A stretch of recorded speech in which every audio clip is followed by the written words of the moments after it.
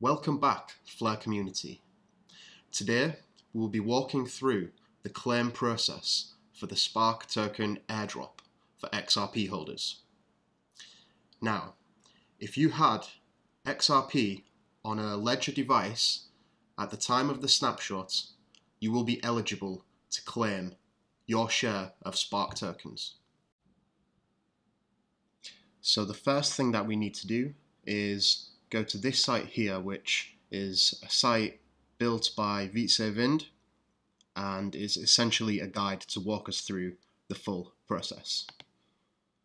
First of all, we have to accept the disclaimers, and this is basically just to ensure we are doing this at our own risk. Continue. Zoom sign in, this is not applicable to us, as we will be wanting to claim using our Ledger Nano device. So let's select that. If you don't own an Ethereum compatible account yet, make sure to create one. And here is where I'm going to create one today. After creating a MetaMask Ethereum wallet, we can click this.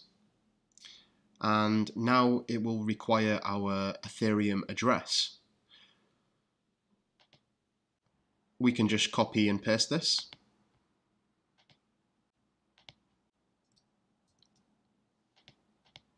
And click next. So now that we have our Ethereum address, we are able to connect that to the XRP address on our Ledger device.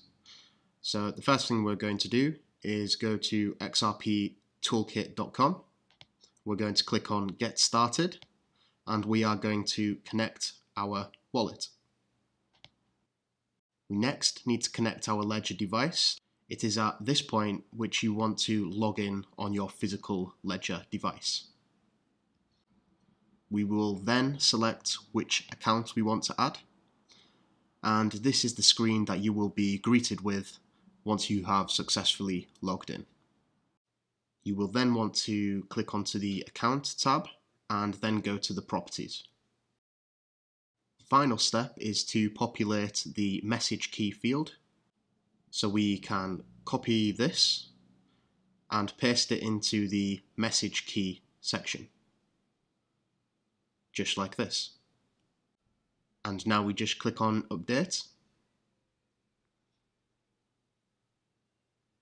And at this point, we need to physically sign the transaction on our Ledger device.